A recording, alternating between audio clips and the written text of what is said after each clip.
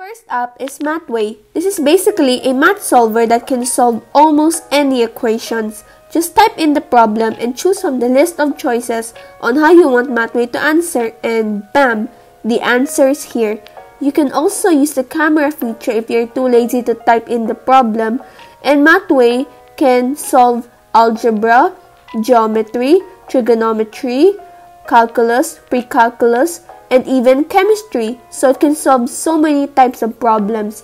The only cons I have in Mathway is that there are some bugs, so you will need to restart the app. No solution will be given to you because you have to pay for it, and it requires an internet connection.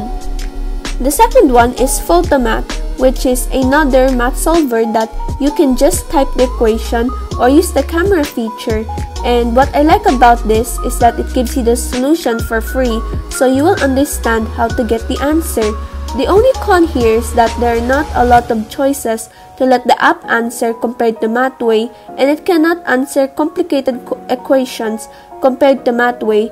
But two pros here is that you get solutions for free and you don't have to have an internet connection to use this app. Third app is Desmos. If you guys are taking algebra, calculus, or trigonometric class, then this app will be your savior. Basically, this app graphs the equation that you input for you to visualize the equation. And you can graph multiple equations in different colors, and you can slide the graph to see the points in the graph.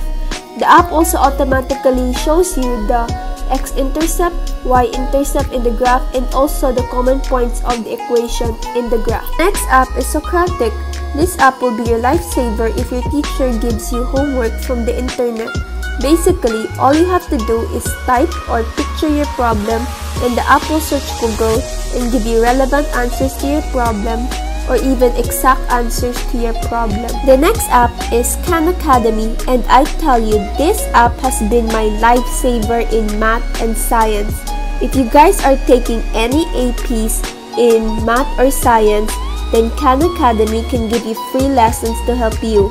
And Khan Academy also gives lessons in math and science in all grade levels, and they also do test prep, social science, computer science, and much more. The next app is YouTube. Okay, before you start commenting or reacting to this, there are a lot of channels in YouTube that can help you with your grades. YouTube doesn't have to be your procrastinator, but it has to also be your helper in your studies. I personally love Crash Course for history, Organic Chemistry Tutor for math, physics, and organic chemistry, and Tyler DeWitt for chemistry. Now, the next app I have here is Pages, or Apple's Microsoft Word. So, teachers might prompt you to write essays, research papers, or taking down notes if you're allowed to bring a laptop or a tablet. And really, you would need either Pages or Microsoft Word to be able to do this, because you would need a word editor. The next app is Keynote, or Apple's Microsoft PowerPoint. So sometimes teacher will need you to make PowerPoints for your investigatory project defense, or for projects, or for other stuff. So I recommend you either have Keynote or Microsoft PowerPoint, because surely your teachers will ask you to make presentations.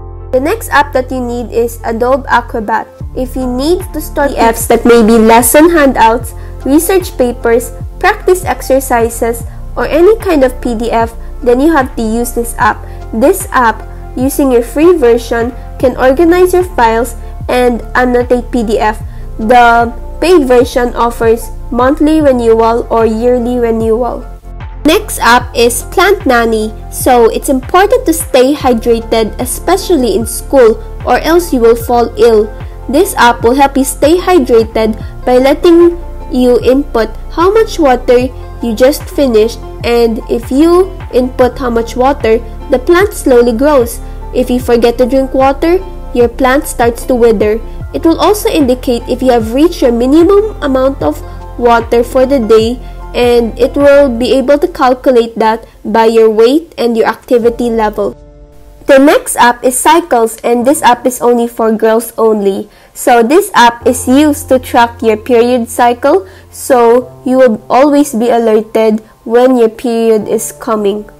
The last app is MindNode. This is a mind map app that I find really helpful in my history class, and you can add photos or stickers in the mind map for better reference, and you're able to change the font style, color, and style the text. I don't know if this is still paid or not because I got this app for free 2 years ago when they offered the app for free for 1 week. And that's all for this video. I know that I haven't mentioned some other apps that you need to survive school, but I cannot in this video because 1, some of them are paid, 2, this video will take forever.